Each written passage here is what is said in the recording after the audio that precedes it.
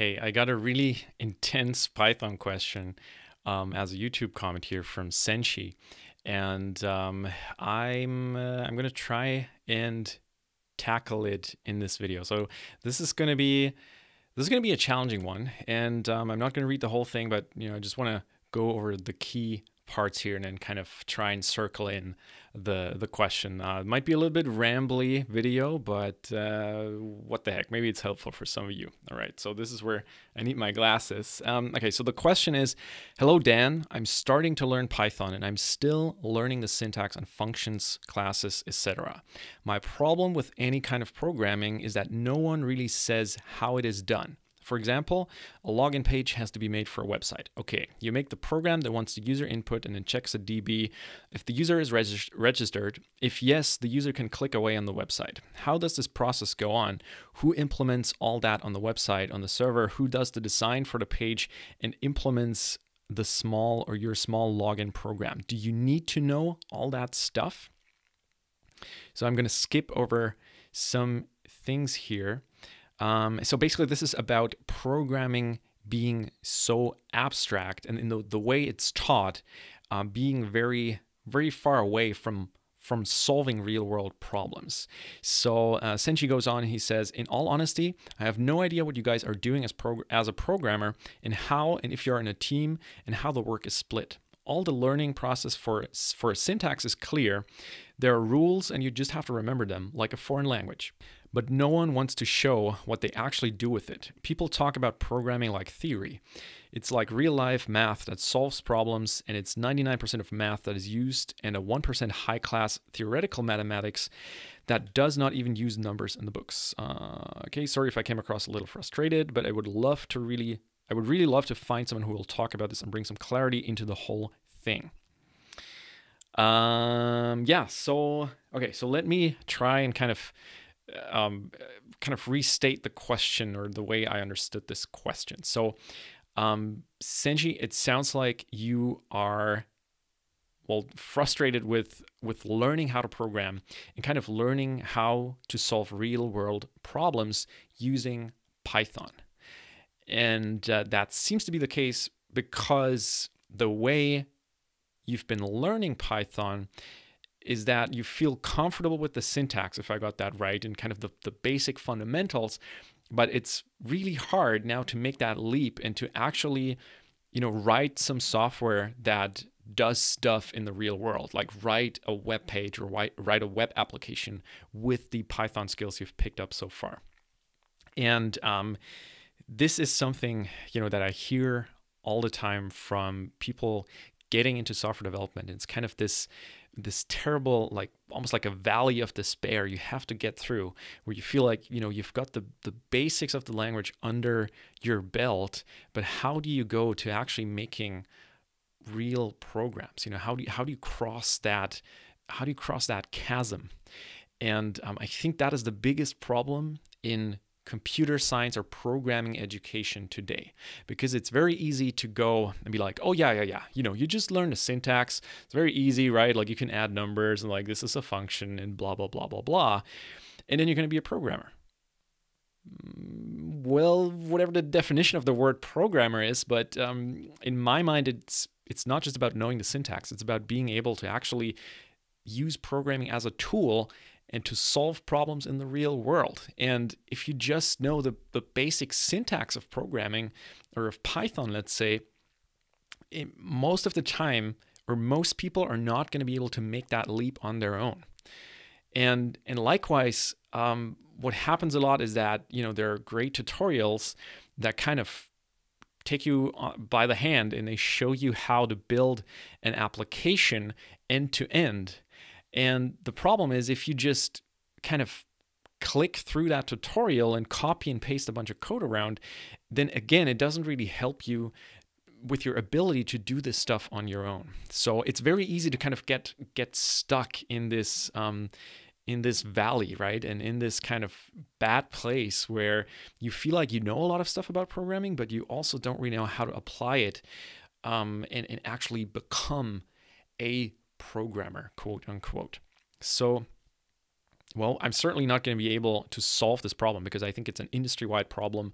It's something that I think about almost every single day, right? Because I'm now in the business of trying to teach people how to get better at Python and improve their programming skills.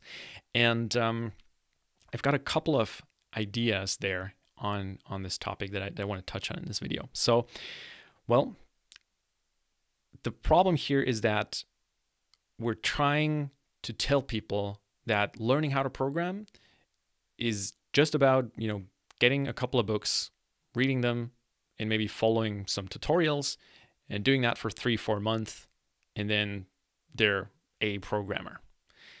Where that's just not the reality. And I don't think, if you're asking me, I don't think we'll ever get to that point, where the education, the material is so good that this will be possible, because learning how to program is freaking hard. It's just the reality of it. It's hard, and it takes a lot of time, and it takes just a huge investment, in a time-wise, energy-wise, and just a lot of practice to get anywhere good at it. If you compare it with learning an instrument, well, if you're trying to learn how to play the guitar, you would maybe expect to be able to play an okay sounding song after 6 months or so. But would you expect to be the next Eddie Van Halen? After 6 months? No, not really. This guy, he's been practicing for a decade, and just hanging out in his room and playing scales up and down and trying to compose songs for years before he did anything kind of substantial and anything real, if you will.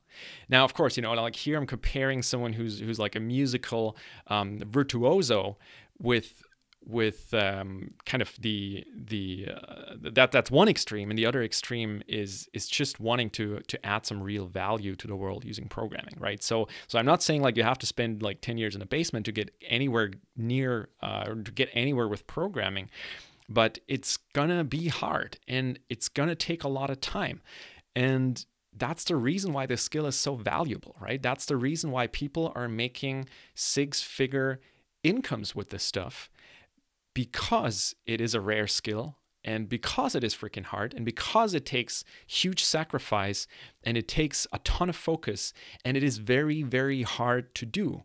And so I think it's challenging to go around and tell people that they can just be awesome at programming in 2 or 3 weeks. That doesn't really work like that in my experience. And so to kind of reel this rant or whatever back in, what I want to say here to you, Singhji, is that I think you're doing okay. And this is a natural thing, this feeling of where you're right in between this knowing the basics and then not feeling ready or comfortable yet to build real world stuff. And I would encourage you to actually try and bang your head against these problems, to try and get something small done, to try and build up that body of knowledge. And you touched on some things, especially web development is crazy complex, because you need to understand so many different things. Like you said, there's databases, there's the front end stuff, there's web forms, there's CSS, there's all this stuff that is, it's just a super wide field and a super deep field as well. So my advice here would be try and take it step by step. Try and see if you can solve the problem that you want to solve in some other way. Maybe you don't have to build a web application. Maybe all you need to do for starters is write a little script that stores stuff in a database and pulls it out again, and try and tackle these things one by one, and be comfortable with the fact that this is going to be a long-term project, and it's going to take a lot of sweat and tears to become a good programmer and to master this skill. So, well, I hope this wasn't too discouraging. I definitely didn't want to do that. I can definitely sense, that you're passionate about this stuff, and I think that's great. And you please keep going. Please keep going. And there's always an end of the tunnel here, an end of the proverbial programming tunnel, and you're gonna get there. But it's gonna take time, and it's gonna take a lot of banging your head against the wall. But it'll be worth it in the end. All right, super rambly answer. I'd love to hear your opinion on this topic. So if you're listening to this video, everyone, please leave a comment and kind of share your stories and share your perspective on this topic, because I also agree it's kind of not talked about enough. And I think there's strength in that community, and just sharing our thoughts and kind of hearing about everyone's programming journey. All right, so if you'd like me to ramble on and talk about some question that you had about software development or programming or whatever, just leave a comment below, and I'll try and tackle it in one of my next videos.